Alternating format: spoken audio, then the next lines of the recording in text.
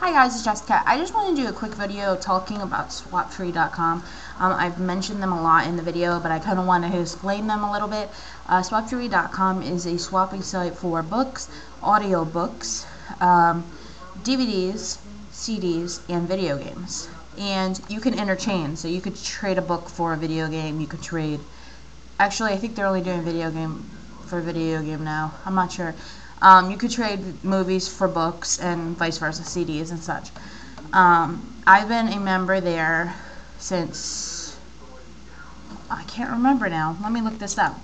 And pretty much you create a have list of the books or items that you have. You list their condition, and then there's a description box for you to explain anything. If it's missing a dust jacket, if it's bent in the corners, you know, this and that. If it comes from a smoker home, because a lot of people care about that.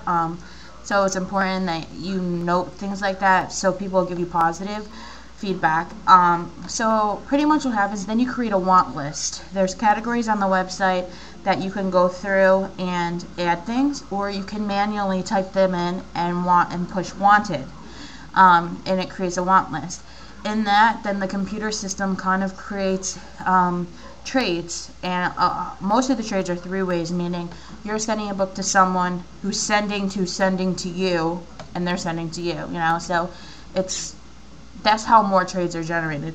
The more things you have in your want list, you know, the better chances that they can find something for you in a trade. Once a trade's approved, you'll get an email, and you usually have a few days to send it. After someone receives it, they leave you positive, neutral, or negative feedback. It's really self-explanatory. I use it a lot. I've got some really great books and a lot of great condition books. I don't keep books. I know a lot of you like to.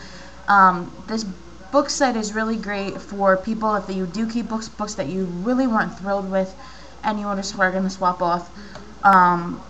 It's really great for someone like me that just swaps and gets new things all the time. Now, if you do want to join, send me a message or put a comment below with your email. I will invite you. And if you complete a trade, then I will get a free mailing label. So you will give me a free book just by me recommending you use the site. The site now has evolved to swap.com. It's not Swaptree anymore, which means that things are getting a little more organized and probably going to be a lot bigger with a lot more people to trade with. So that's really cool. I'm trying to go on here right now. I just wanted to find my stats. You also could put your account on pause if you can't trade for some reason. You're not going to have the money to pay to swap, or you know, you just need a break. You don't want any more books at the time. You can put it on pause. I pause mine a lot. I've been a member since March 2008, and in that time I've done 268 trades, but I probably have it on pause about 8 months of those, you know, years. So that's a lot for the time. It also goes into showing you how much money you saved using Swaptree just by how much the book was. Your decreased carbon footprint. I guess I decreased my carbon footprint by 2,100 pounds. And I have 99% feedback that someone left me a negative. But there are a few people on YouTube that now use Swaptree because I suggested that they do.